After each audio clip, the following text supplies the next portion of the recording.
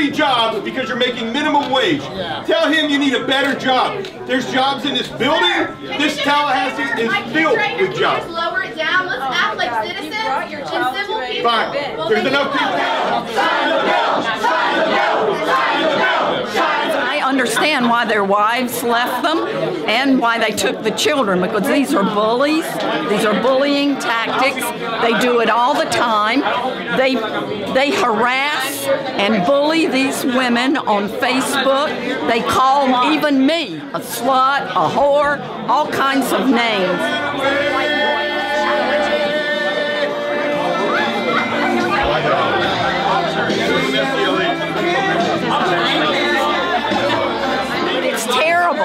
The harassment tactics and the bullying tactics, and now we know why they're divorced. I came here to deliver messages to the governor. I have written messages, we have verbal messages asking him to veto this anti-family bill. It's bad for children. We have just a lot of different groups here asking for the governor to veto Senate Bill 668, which is a so-called alimony bill, but they also threw in the 50-50 time-sharing custody of children part of the bill, which is very, very bad for children. And that's why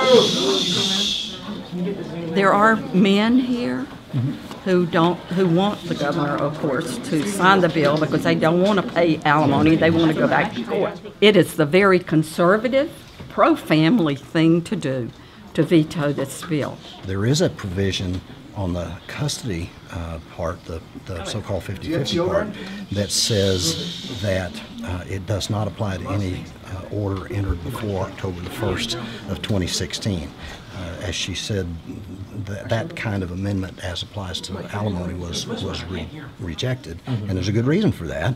That is because it is in fact retroactive. If I were sitting as a judge today and this came in front of me, I would rule that it was retroactive. So no matter what they say, it is retroactive. I was a stay-at-home mom for 30 years. My husband was abusive to me.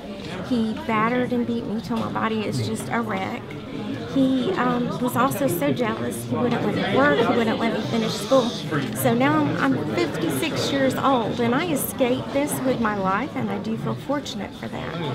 But I have to have my lifetime alimony, and the judge saw it that way because I am partially disabled, but I have never worked. You can't get disability unless you've worked.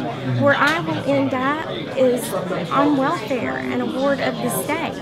I can never, anything that I can do at this point. I mean, I've had head injuries and my memory is bad. So this bill does not cover these things. It puts it all in this one formula. And there are so many women like myself.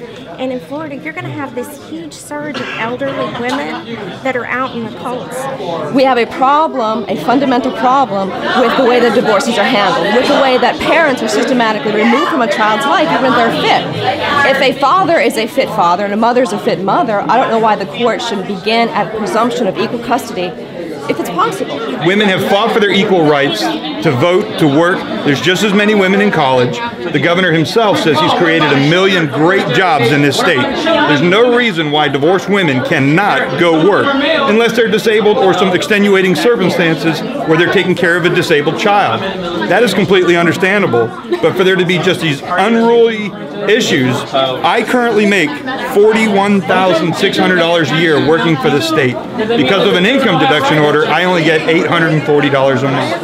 I spent a year getting my kids back 50-50. In the first, they took them away, and I had to fight for them to get them back. And when I got them back, the judge financially destroyed me, so I had no money. I eat ramen noodles with my children. I'm here mostly for 50-50 custody default because I was a victim of parental alienation from the age of 7.